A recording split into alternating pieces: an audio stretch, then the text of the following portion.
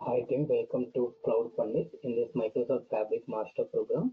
In today's session, we will talk about how to copy multiple folders from source lakehouse to the target lakehouse using the Fabric piping parameters.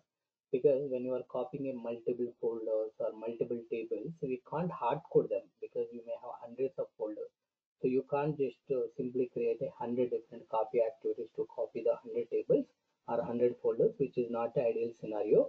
So that's why what we will do is we will use a Python parameters using the same copy activity. We will try to copy all the folders. You may have hundreds or thousands of folders that you can able to copy. Let's quickly discuss how we can do that. So if you look at your source lakehouse storage, I'll create a one source lakehouse storage, one target lakehouse storage. So within the source lakehouse storage, I'll create a input one and input two folders. In the target lakehouse storage, I'll create a output one and output two folders. Now what I'll do, I want to copy the data, whatever is there in the input one, I want to copy into output one. Whatever is there in the input two, whatever files are whatever is there in the input to two folder that I want to copy into the output two folder. Let's quickly move on to the lab. So first click on the data factory. Let me go to my workspace. So I am already in the my workspace. Just click new. Create two lake houses. One is my source. Okay. You can say Cloud Pandit SRC LH001. LH is nothing but a lake house. Okay. This is a SRC lakehouse 001. Okay. Similarly, I want to go back to the my workspace. I want to create a one more lakehouse. Click on the lakehouse. This lakehouse is called Cloud Pandit TGT Target LH001. This is a target lakehouse. So the one which we have created earlier is the source lakehouse. Now you can see. Now first I will switch on to the source lakehouse. In the source lakehouse, I will create a two folders. Those are input one and input two. Let me just create a input two. You can have hundreds of folders like this. Okay. Now click on this. Let me just upload some files here. Upload files. Browse it. You can just choose some of the files that you have here. Just go here. Let me just choose some files here. Multiple files I have uploaded into the input folder. You can see some files I have uploaded into input one. Let me upload some more files into the input two. Okay, maybe from here I'll be like copying these three into the input two. Okay, randomly you can copy. Now if you go back to the input 2, you can see there are some files. In the input 1, if you see there are some files. Now what is our goal? Input 1 data should go to the output 1, input 2 data should go to the output 2. So go to the target lakehouse.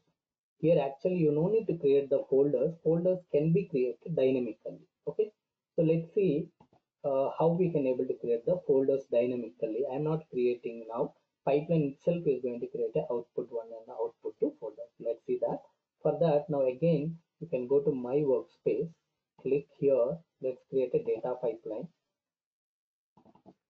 PL4 multi-folder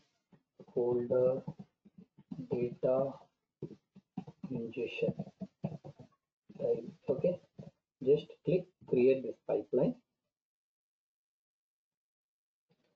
Now within this pipeline, what you can do quickly is you can add the copy data activity. Okay, just add the copy data activity. It is very simple. So source is what? Within the workspace, I have a lakehouse. I need to choose the source lakehouse.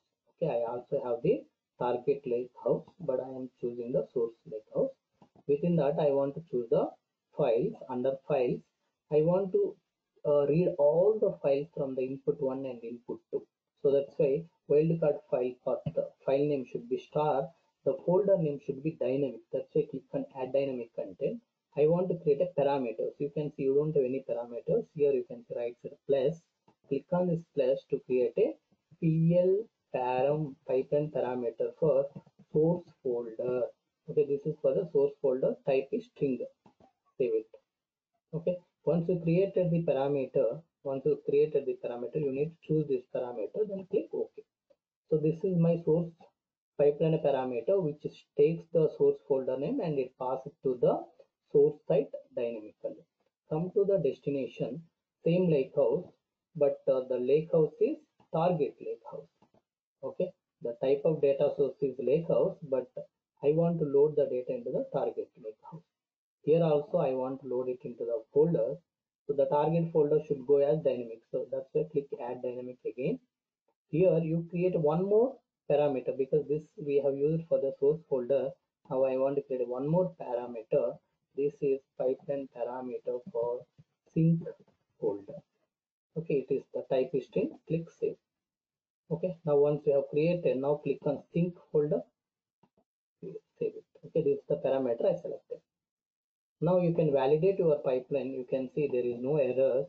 Okay, now you can save this particular pipeline. Okay, now you can start run. When you run it, it will ask the parameters, ask you to pass the value. You can see this is the input one. I want to copy data from input one to output one. Output one is not there, it will create dynamically. You can click OK.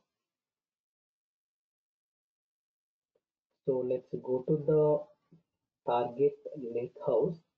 Under files, if you see you don't have anything, let's refresh. It will come very soon.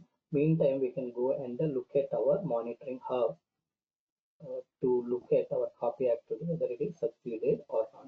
So if you see run is succeeded, it has copied the data. Now go to the target lakehouse and on the files, you can just refresh it. You should see the output one, and under output one, you can see the input one. You can just go to input one and see cust3, cust4. Same files you can able to see under output one, cust3, cust4. Same thing I want to repeat for the input 2 to output 2.